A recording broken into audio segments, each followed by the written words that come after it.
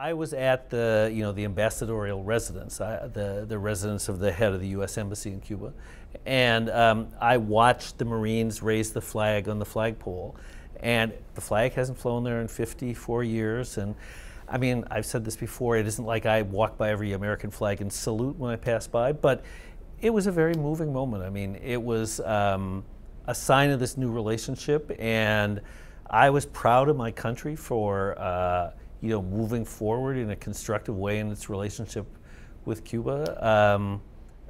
There were people in the Cuban American business community who were there. There were a whole range of Cubans there, from people in and close to the dissident community through the church and others.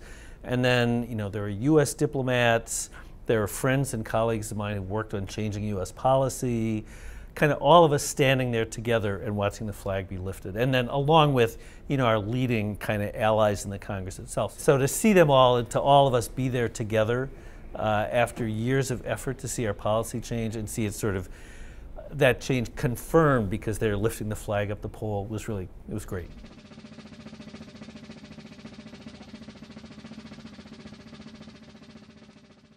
So in December, after 18 months of secret talks, the president and Raul Castro spoke personally on the phone, and then both presidents made announcements the next day announcing their intention to normalize relations.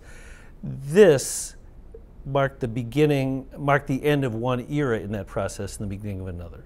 This was symbolic in that it marked the fact that diplomatic relations had been restored on both sides, and they're normal enough that we are exchanging chiefs of mission, we are opening embassies, we're raising the flag on both sides. The Cuban flag is flying here and the American flag is flying there.